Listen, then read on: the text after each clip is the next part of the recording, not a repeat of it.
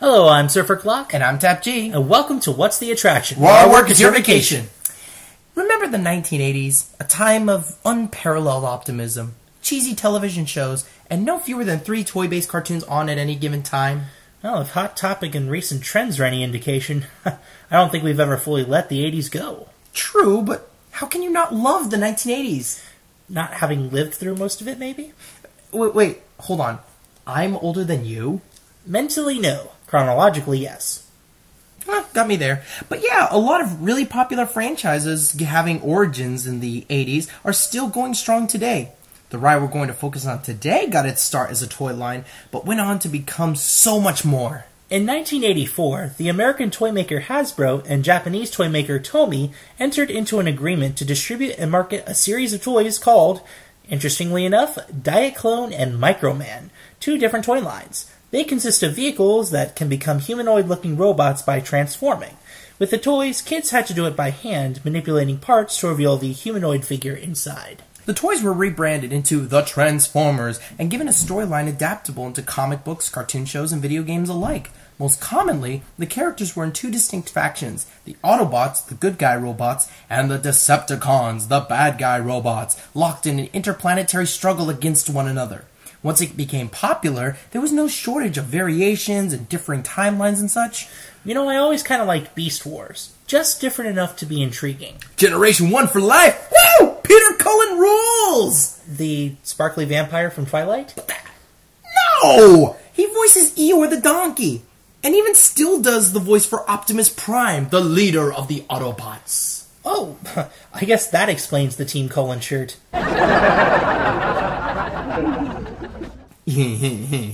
Shish. Anywho, among the myriad of Transformers things brought along over the years, most recently, and most successfully, the series and its characters have been reimagined by director Michael Bay into a series of live-action films. As of this episode, there are 3 films with a 4th one on the way. Say what you will about these films, they're pretty polarizing. Their fiscal success, a combined total of over $1 billion domestically, shows that clearly these guys aren't going anywhere. Immediately following the success of the first film, development of a Transformers ride began. It would take almost 3 years and $100 million to make it a reality. Universal Studios Singapore got theirs first in late 2011. Hollywood was next in 2012, and finally Universal Orlando's opened up in 2013. I guess it just got easier each time they built it. Now that Orlando has its own version, we can delve in and experience Transformers The Ride-3D. Based on the world and universe created by the Michael Bay films, this attraction is the 3rd incarnation of this particular building, once home to the Murder, She Wrote Mystery Theater show and the Herc and Xena Wizards of the Screen show. This building sat dormant for over a decade before its repurposing. It stands taller than everything else in Production Central now. In the films, humans and Autobots coexist on Earth, though their presence is kept secret by a government organization known as NEST, or the Non-Biological Extraterrestrial Species Treaty. The building is themed to a NEST base, though for some reason they let Optimus Prime, leader of the Autobots, stand as a sentry on the roof, near the ride's entrance. You know, I never did quite understand that, but it does look pretty awesome. Once inside, you learn a few things about the base. It houses a shard of the AllSpark, an object in the Michael Bay Transformers universe that can bring mechanical objects to life. You walk by it early in the queue and learn more about its importance through further briefings. You may end up walking right past them if there's no line, though. The story, in essence, is that you're attending a training exercise by Nest. It doesn't stay that way for long, though, as the Decepticon bad guys are apparently destroying the city of Nameless in search of the AllSpark shard. Things reach critical mass just before you grab your 3D glasses, and it's revealed that you will be making your escape from Nest using the vehicle mode for the Autobot named Evac, and you'll be taking and protecting the AllSpark shard.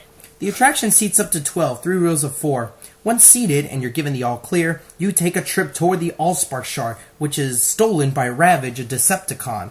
From there, it's a mission to reacquire the shard, and while I don't want to spoil too much, let's just say it's a pretty wild ride with appearances from some pretty big names in the Transformers universe. Action-packed from start to finish. If you are at all familiar with the Amazing Adventures of Spider-Man ride at Islands of Adventure, you should feel right at home here.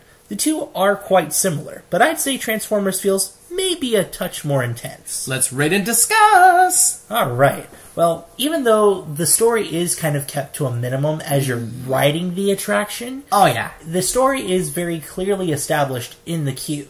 Is it? It is. It's, they kind of try to make it clear that the Autobots are the good guys and the Decepticons are the bad guys. I think they do as best a job as they possibly can trying to get people who aren't initiated into the universe at least a step in the right direction. Now, you're not going to understand all the intricacies of this universe by the time you step off. Certainly not, especially with the way you kind of action-pack, wham, bang, whiz, wow your way through the story. And honestly, the story gets pushed to the back burner. This is about as Michael Bay a thing as you could possibly get. That's explosions, for sure. Robots, fighting, action. Oh, and there's characters and story, is there? And action. The characters themselves, they're not... I mean, you are given a little bit of insight into them, but they're not really allowed to... None of the characters is really allowed to show through. It's assumed that you know these characters and you know their story, and it's awesome to be alongside them. Which is, unfortunately, not a very good way to do an attraction. Now, granted, you don't have a whole lot of time to set up who the characters are, what universe you're in, what are the stakes, and what's going on. And I didn't get that feeling when I first came to this ride. I walked through the queue and there was no line at the time, so I missed most of the stuff. I figured it was just elaborate decorations for the attraction in the queue. And when I got up to the front and suddenly we're flung into this world of robots beating each other and we're thrown in the middle of it, I'm like, I don't even know what's going on! I was never a fan of Transformers. I never watched the cartoon. But I know enough that I know, okay, Optimus Prime's the good one, and... Megatron. Yeah, that dude. Yeah, it's a problem if you don't really have a basic understanding, because you're seeing all these different robots, and you're flying around, you're going all around, but if you don't know who's good and who's bad, it's really hard to say whether or not you got to a good ending. All I remember is just flying metal. Flying robots, shards of glass, just constantly flying around. That's really the number one thing I remember.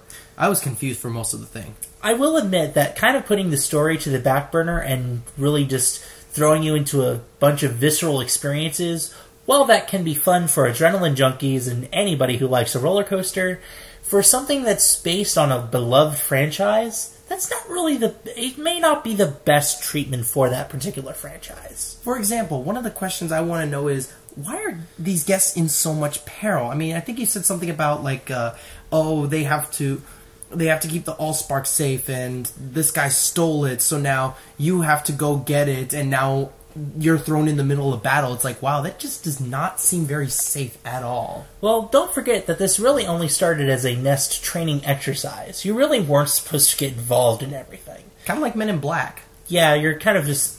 You're there... And, well, actually, you're there thinking it's a different attraction, but then you suddenly get thrown in the middle of everything. Yeah. This is really a trend for these theme parks. Yeah, something goes wrong. Something goes wrong. I like the theming. It does it substantially. It does what it needs to do and all that. But I think the only other thing is this really isn't that much different from Spider-Man over at Islands of Adventure, is it? Yeah. A lot of people say that beat for beat, it is the same story. You get something flaming thrown at you, there's a little bit of water. You fly through the air. You fall from a long distance. You get attacked by the bad guys. The good guy comes and saves you at the last second. Yeah, it is beat for beat, just maybe about the same story. But for me, I feel like Transformers has a little bit faster movement, and you're really taken through scene to scene. And even though you're really not moving that fast in the vehicle, the appearance that you're going fast is really quite an amazing experience. Yeah.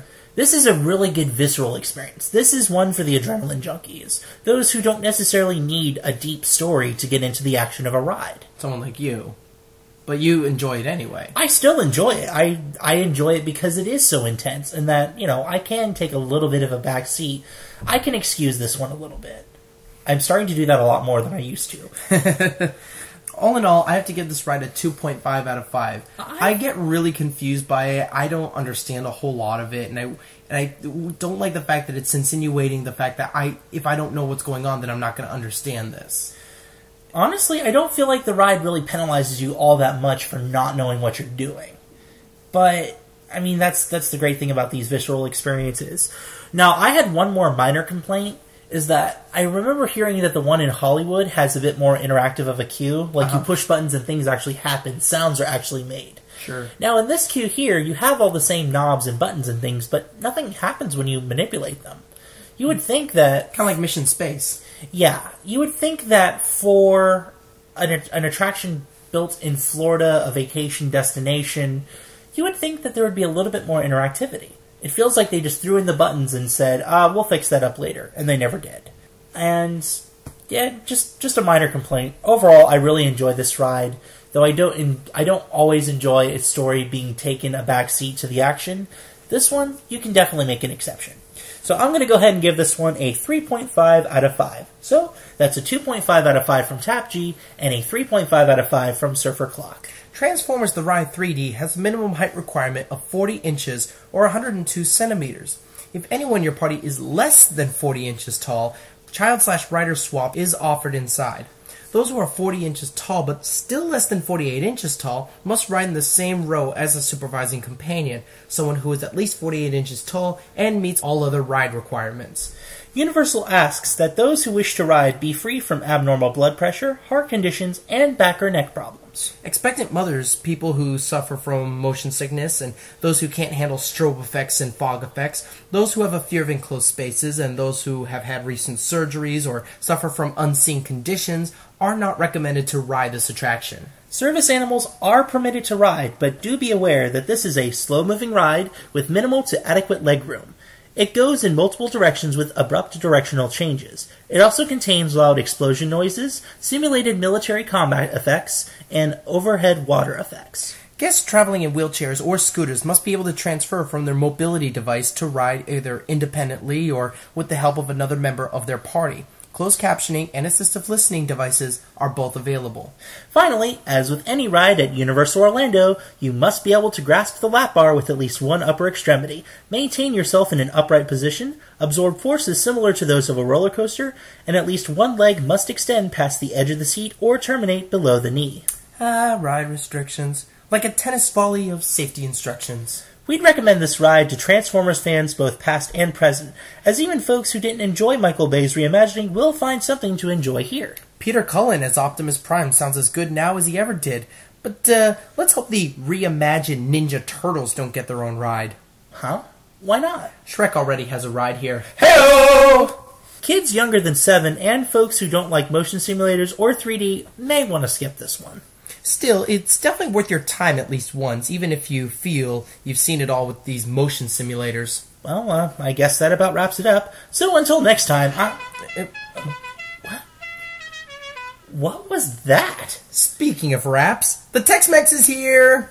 I didn't know we had any Tex-Mex delivery places around here. I managed to get Bumblebee Man's taco truck to make a delivery out here. You know, Universal Ride Today and all that. Fair enough. But, do they normally make deliveries in a Camaro? Camaro? That's definitely not our Tex-Mex. Bumblebee, the Autobot?